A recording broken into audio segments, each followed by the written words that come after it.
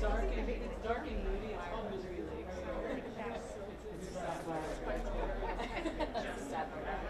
I'm going to keep it together. I've been telling myself all day, don't cry.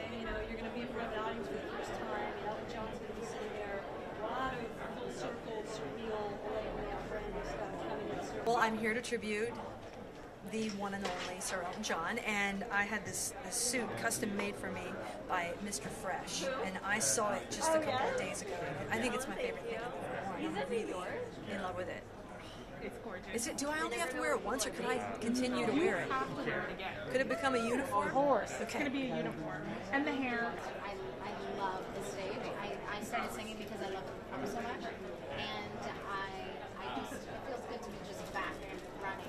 I feel like I really can't pick between anything. I'm so inconsistent sometimes, so that's why I'm like, you know what? I'm happy when I have best of both worlds, and that's why I cut my hair like this.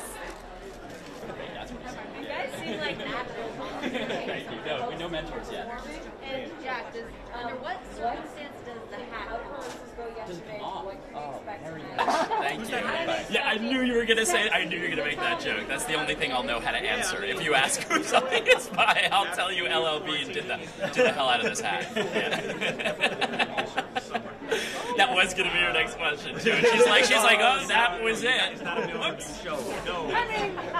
The Thunder Down Under. LLB. Good night.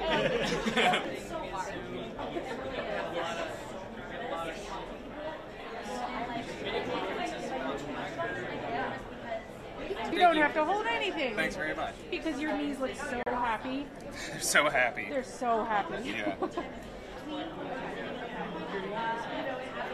So you gotta learn the art of sharing the mic. You gotta do